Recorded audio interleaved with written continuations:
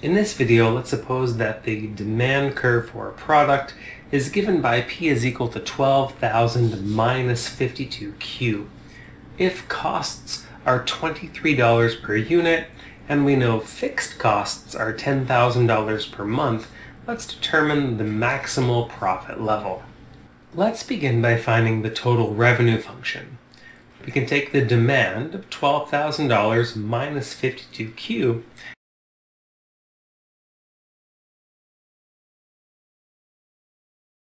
and multiply by Q.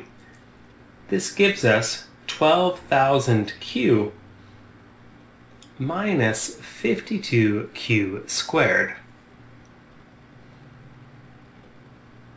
Next, we want to find the total cost function.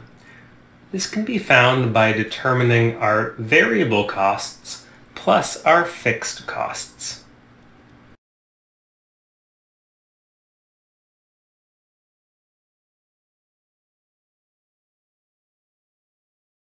Our variable costs are $23 per unit, or 23Q, and our fixed costs are $10,000.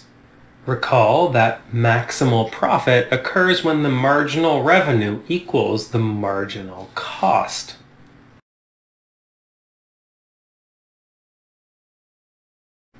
Finding the derivative of the revenue function gives $12,000 minus 52 times 2, which is 104, times Q.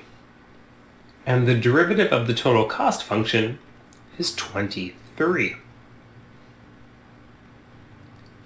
Subtracting 12,000 from both sides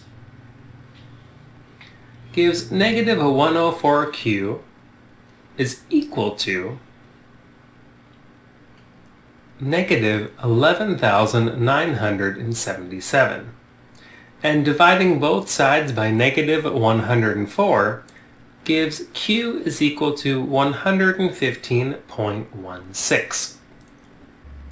This means maximal profit should occur around 115 items.